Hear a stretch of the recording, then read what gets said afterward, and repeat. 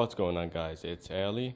Welcome to the part 14 of my 3D printed 8 skill Toyota Supra. It's been a long time I haven't put content about this Supra, but I've been working on it and I will show you what I've been doing in the past few weeks. So we're gonna start with the exhaust. If you've seen my previous videos how I designed a simple design for the exhaust that meant to be inserted on the original one, but it's not meant to be like this. It has to be like this. So I came up with a new design, and it will be bolted on the same place that you will remove these tubes. It will use the same bolts and it will be mounted just like this.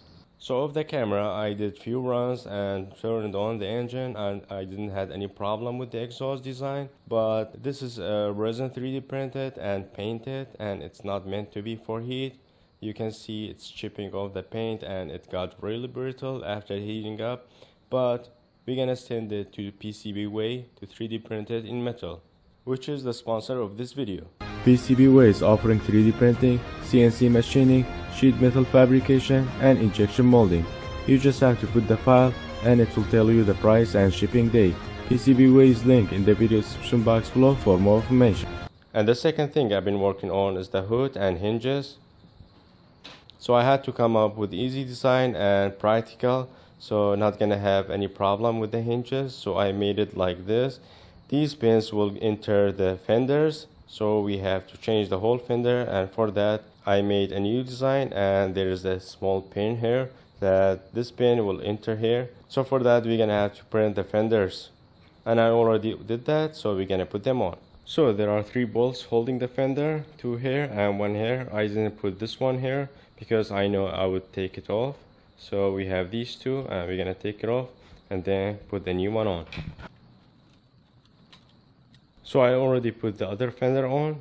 Now we're gonna put the hood and then this fender.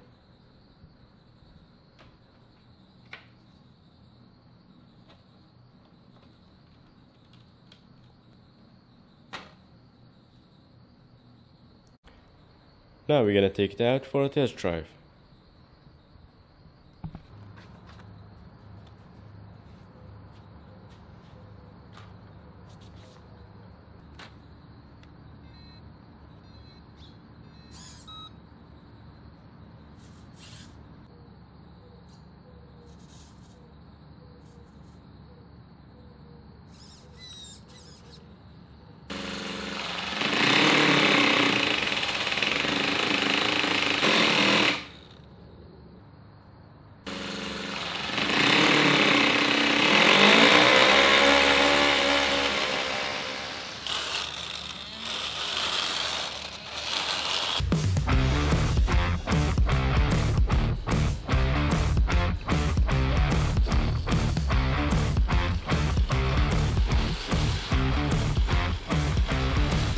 So driving it not that easy, just like a normal ILC car, because here we have the steering, the brake and throttle and the clutch, and we have the gear here, lifting.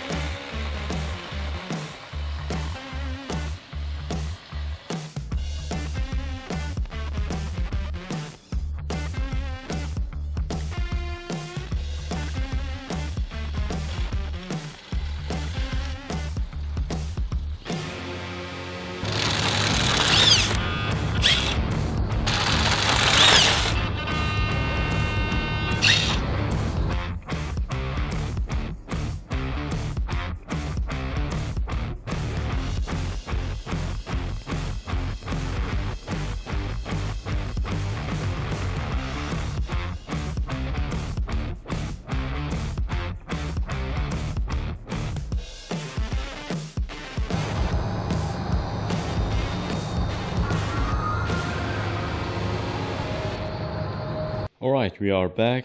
Running is pretty cool, but it's not that easy. It's a bit hard, but it's really cool to have a manual RC car. And with the heat, we can see the hood got a bit soft and came down. And that's not a problem because we will 3D print the whole car with a material that can handle the heat of the engine.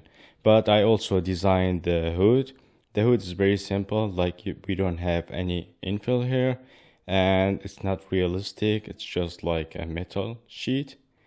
But here's the new design, which has these inline and it's a bit thicker. It's the same size as this one, the thickness here, but the around it and the structure is 1 millimeter thicker.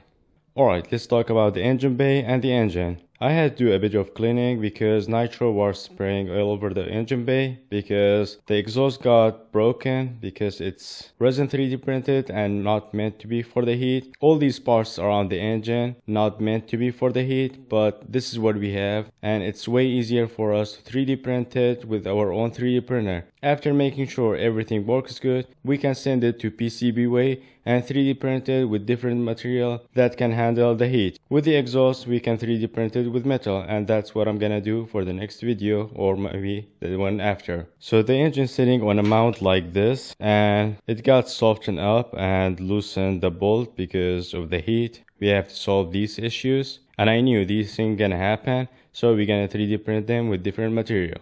Now the transmission is a bit loose because of that vibration, and I have to put Loctite in every bolt and screw. Alright, next problem you have is the fuel tank. It's a bit small for this car and I'm gonna design a bigger one that fits over here and will be more realistic and we can fill it up from here as well. But overall, I'm really happy with the design and how it works, and I have never driven any manual RC car and I'm sure you haven't too. It's been 10 months I'm designing and 3D printing this car, and finally I could drive it and it was a lot of fun. I can see some of you interested in this project and especially the Supra, and they don't want with the engine because of that heat and all these issues with the nitro. They want with the motor, and for the next video what I'm gonna do, I will remove the engine and put a motor over there, but I will keep the transmission and then we're gonna test it out and see how it will run. So the question for you guys, do you want with the brushed version or brushless version? And I will keep the battery 3S because I know if we go above that, the transmission not gonna hold for that. So we're gonna go for 3S only. So I'll make sure to put new hood design file with the other in the video description box below if you wanna check it out. So for the next video, we're gonna put the new hood on, and then also the doors because we're not gonna have that much work over there, and then make it electrical. So I hope you guys enjoying my project. If you do, like and subscribe if you haven't already, and I will see you in the next one. Bye for now.